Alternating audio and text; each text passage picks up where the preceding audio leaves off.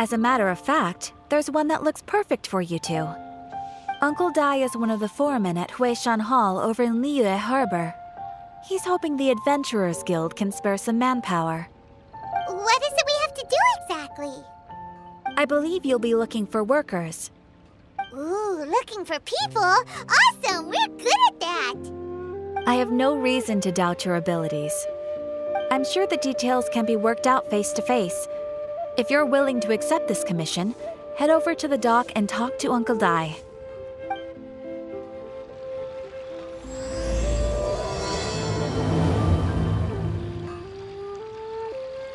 Error.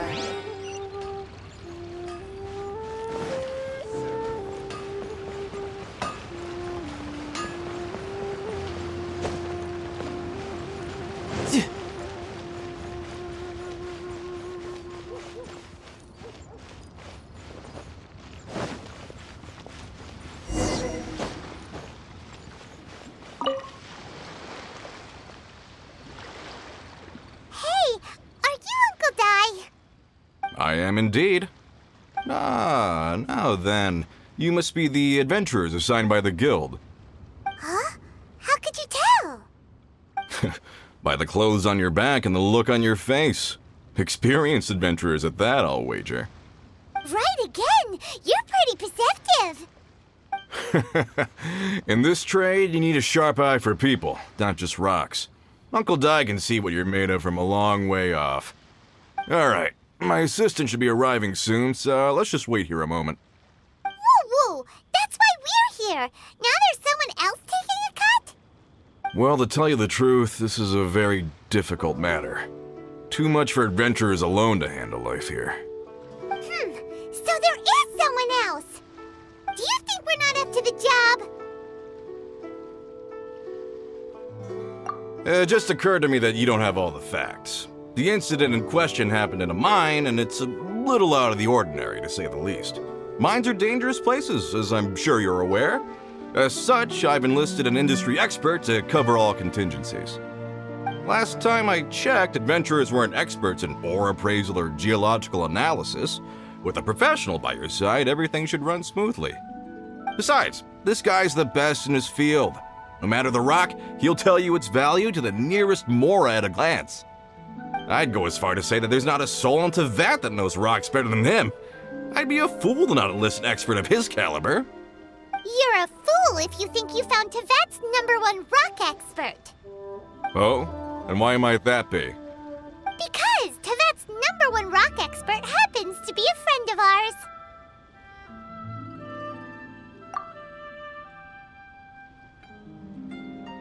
Ha-ha! Didn't expect that, did you? Wait here, we'll go fetch him. Hanno bets ZHONGLI is listening to the storyteller. Let's head over.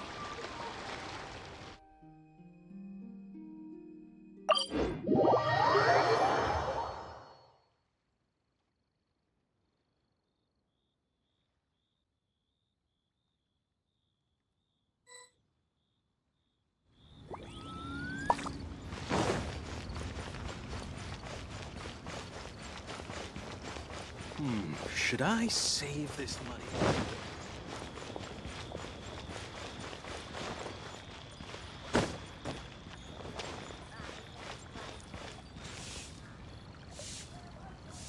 In our last tale, Rex Lapis. ZHONGLI, there you are! Oh, here for a few tales? I didn't know you two were connoisseurs. Oh, no, we're here for you! Do you have time? Ah, something I'm rarely short of. We need someone who understands geology and ore. Someone who understands geology and ore. Take a look around. Is there anyone in Tevat more qualified? The requester claims to have enlisted Tevat's #1 rock expert, but Paimon doesn't believe a word of it. Nobody understands rocks better than you. You appear to have taken his claim quite personally on my behalf. Oh, no. It's just... Uncle Dai doesn't know what he's talking about. Paimon Paimon just wants to enlighten him. I see. Well, then it will be my pleasure to accompany you. Really? But I should inform you that despite my expertise, I cannot necessarily claim to be a leading authority. We are at all times adrift in a sea of learning. New knowledge should be welcomed with open arms. Still, I imagine I will be of help to you in this endeavor. If we do encounter an expert, I look forward to broadening my own understandings. Stop being so modest, Zhongli. Well, we got him. Let's head back to Uncle Dai.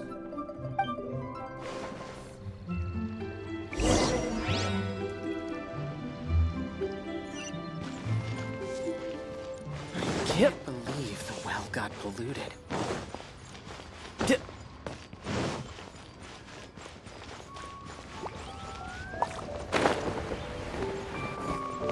As I gaze out upon the sea.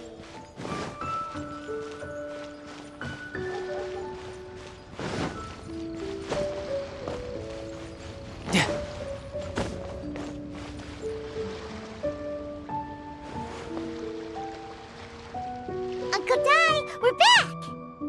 Oh, and this must be the friend you spoke of? Yep. Paimon doesn't know who your rock expert is, but he's got nothing on our guy. Let's not get ahead of ourselves. Still, I do have a claim to some experience in this field. Uh-huh, so you say. Wait till my guy gets here, then we'll see. It's no use me singing his praises. You'll have to see for yourselves. Is this the place? Aha! Speak of the devil. Allow me to introduce my assistant, Kun-jun. Young Kun, these are two adventurers assigned to us. And as for this gentleman...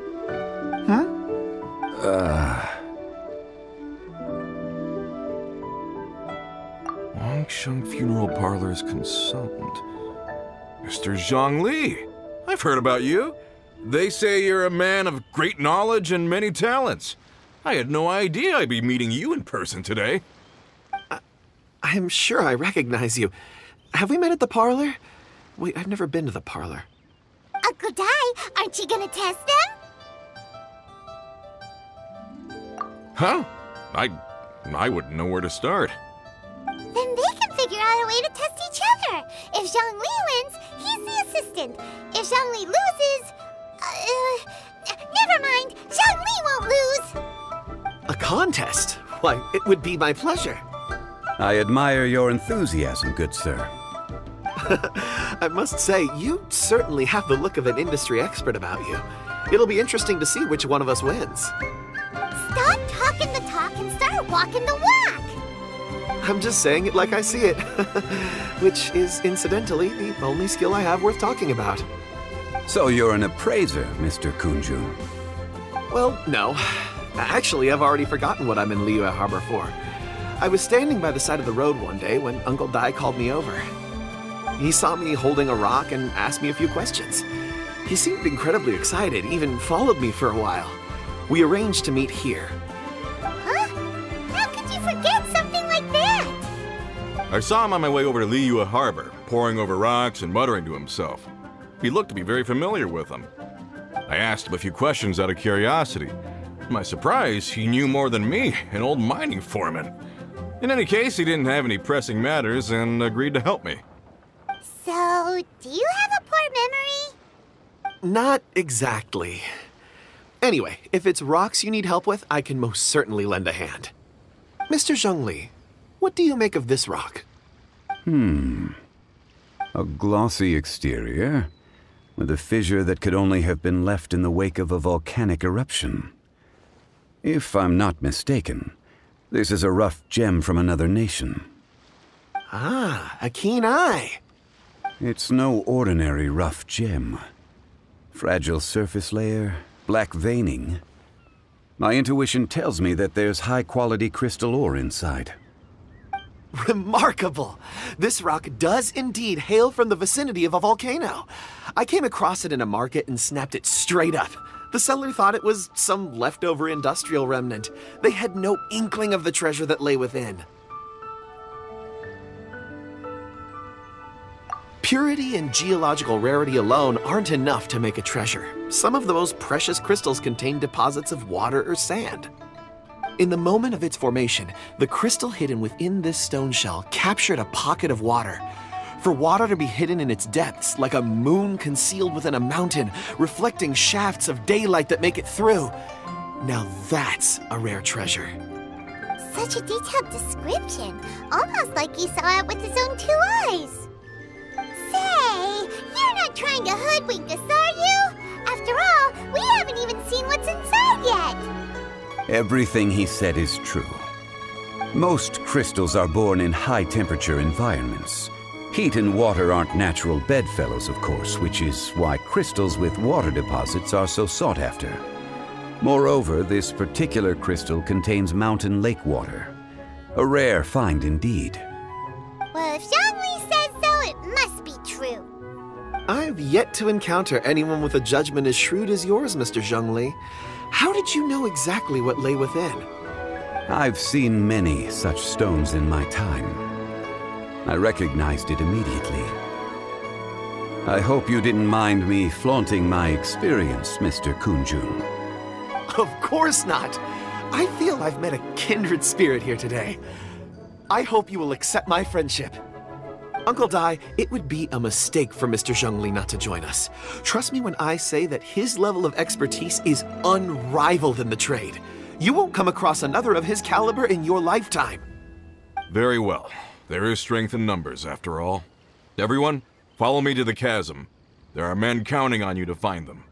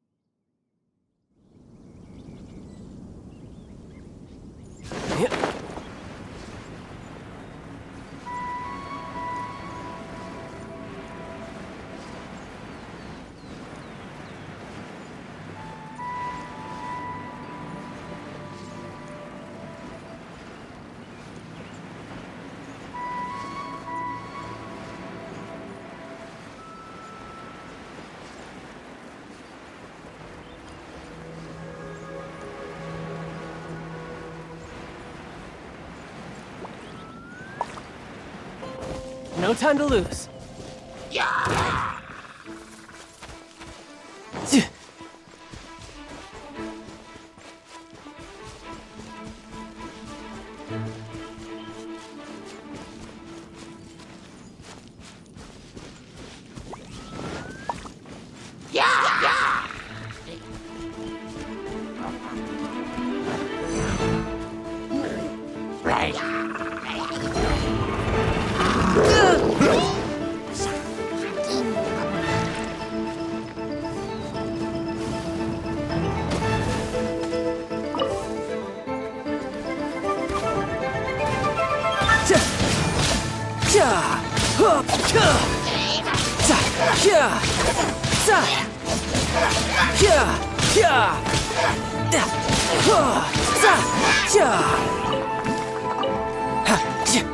No time to lose. Teamwork is strength. Let's light it up.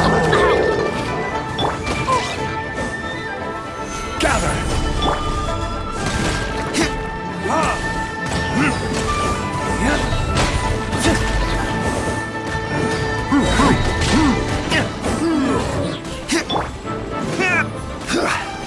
I will have order.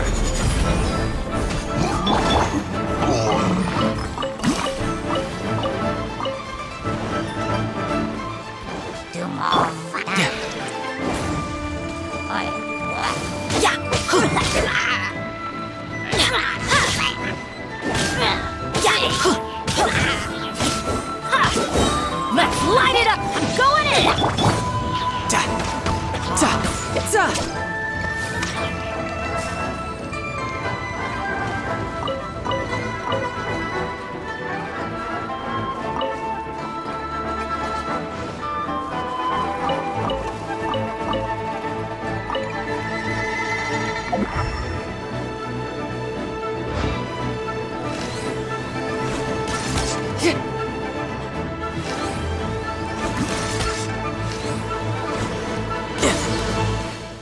No time to lose.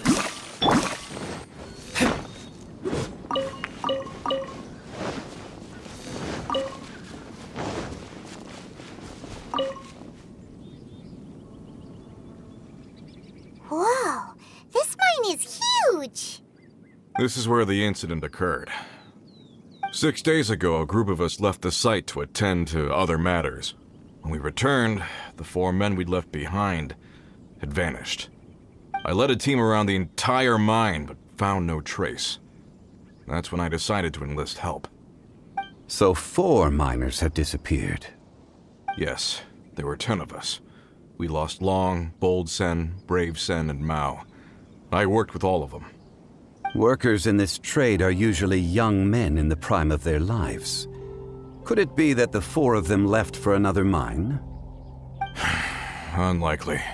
There's no other lodging for miles around, and we didn't pass any other mines on the way over. Huh. Such a huge mine. Did you really manage to explore every corner?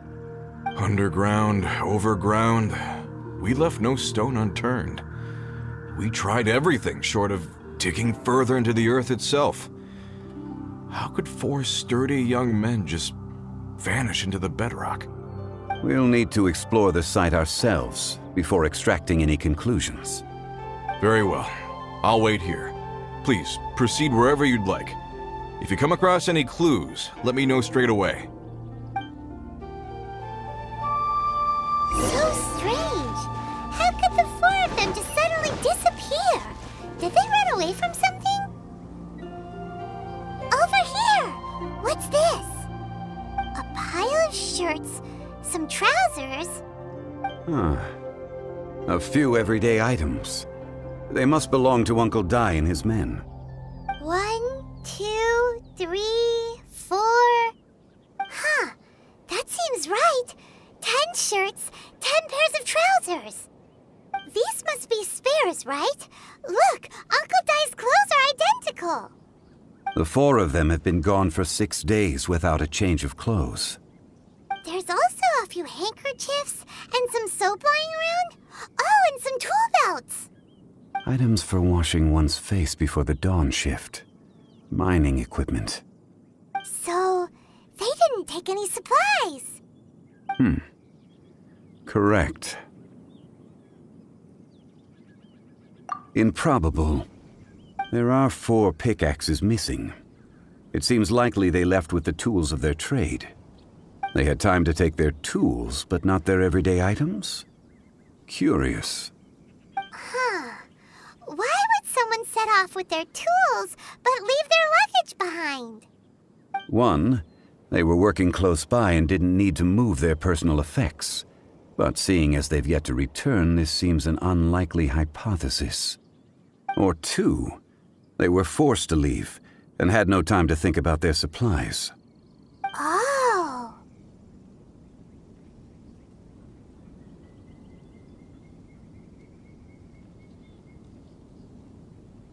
It's certainly a possibility.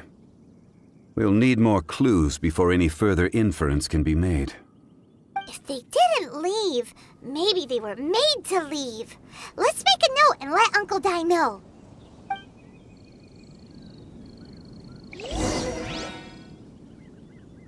Let's look around first and see if we can find any clues.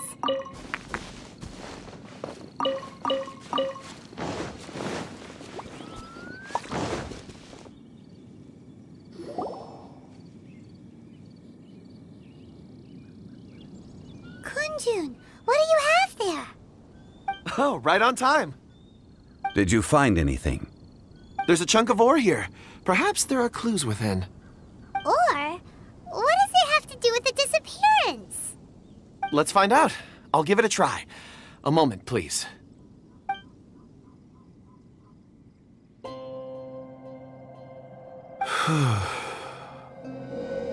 Okay.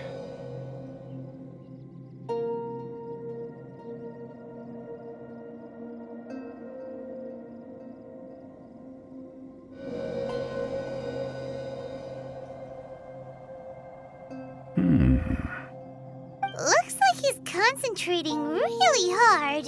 What's he up to? I see 4 men following someone out of the mine. It looks like a child. A child? What's a child doing in a mine? I'm not sure. Also, how did you see anything exactly? Oh, I don't mean see in the traditional sense. I would appreciate it if what I'm about to tell you remained a secret. It's a little odd. I've never dared to tell anyone before. I can perceive the memories of ore.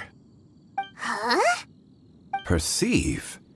So there's no conjecture at work? You mean you can put your hand on a rock and boom, it just happens? I've always sensed that ore contains memories. Sometimes it records events that occur in the surrounding area. All I have to do is touch one and focus my attention, and the memories come to me. Amazing! So you can find out everything that ever happened there. It depends on the ore. Some ores have astounding memories. Others, like iron ore and white iron ore, aren't up to much. Their memories are hazy. Core lapis and crystal memories are much stronger. They record more events and in greater detail. Stone seeing. Fascinating. A rare ability indeed. It was prudent of Uncle Dai to recruit you, Mr. Kunjun. I'm glad I can be of assistance. Based on what I saw, I believe they followed this path. This will take us north, away from the mine. North. Another clue for Uncle Dai. Let's make a note of it.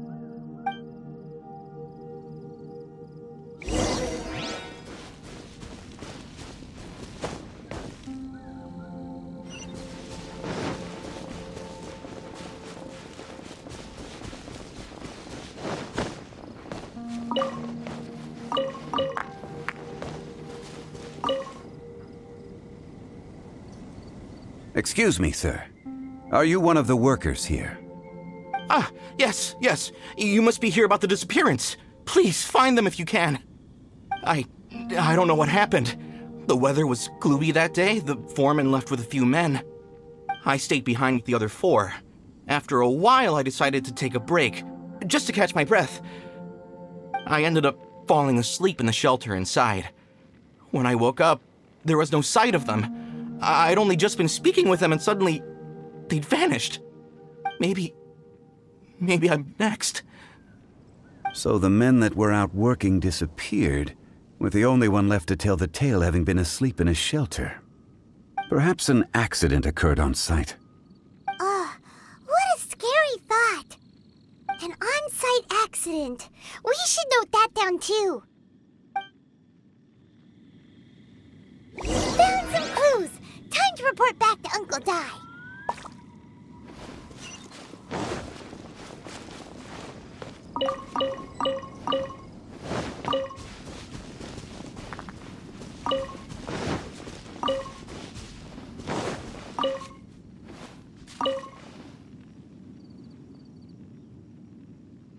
You're back. How are the investigations going? We found 3 clues in the vicinity. First, there are 4 missing pickaxes, yet everyday items are still in their place. This suggests that your men didn't leave of their own accord, but were forced to. Forced to? But who would kidnap miners? Who indeed? Second, there were 5 workers at the mine. One of them left the site to take respite. When he awoke, his colleagues had disappeared without a trace. Those who kept working all disappeared. The one who left early emerged safe and sound. It would appear that the incident occurred on site. Now that you mention it, I recall Bravo saying that he took a break. Could someone have entered the site and simply walked away with him? This leads me to my third point. Mr. Kunjun here made good use of his, expert techniques to arrive at a conclusion. It was a child that took your men away. A child? But there are no settlements here for miles around. There's no way a child would have made it over to the mine. Unlikely as it sounds, that's our conclusion. Your men were following a child. Where did they go? We believe that they followed the road north, away from the mine and toward the ruins. North? Right. I'll rally my men and head in pursuit. You've been invaluable to the investigation, but leave the legwork to us. If we set off now and make haste, we might be able to catch them. Not so fast. The incident occurred 6 days ago. Even if they set out on foot, they will have covered a lot of ground by now. You're right. New plan. I'll lead my search party over to the settlements further out and make some inquiries. There are only a few settlements around here with lodging for the night. We'll go investigate and see if we can come up with anything. In the meantime, you could keep looking for clues. If we don't see each other, let's reconvene at Wangshu Inn tomorrow evening. Agreed. All right. Me and my men will get going.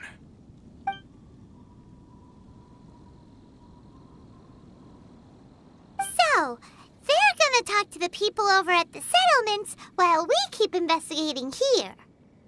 Correct. But there aren't any more clues at the mine. Shouldn't we go north? Wait. I believe we're missing someone. Huh? Oh yeah! Where's Kunjun? Paimon bets he's still investigating. Let's go find him.